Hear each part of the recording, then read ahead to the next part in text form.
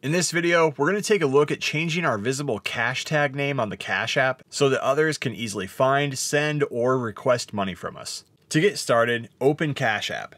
Once you're inside and you're logged into your account, tap your profile icon here at the top right of the screen. The Cashtag that I'm talking about is this name here underneath of your actual or your profile name. To edit the Cashtag name, tap Edit Profile. Inside of the basic info section here, tap your name inside of the Cashtag field. Next, enter the new Cashtag name that you want to use.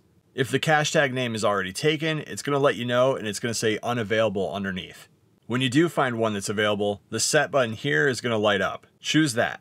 Next, you're going to get a pop-up letting you know that you can only change this name a set number of times. I've never changed mine, so by default, we have 2 more changes available. When you're sure that you want to continue, go ahead and hit confirm. After that, your Cashtag name will then be updated and it's going to be changed to the new one that you want to use. And your new Cashtag name is going to be the one that you're going to want to give to everybody when you're using Cash App.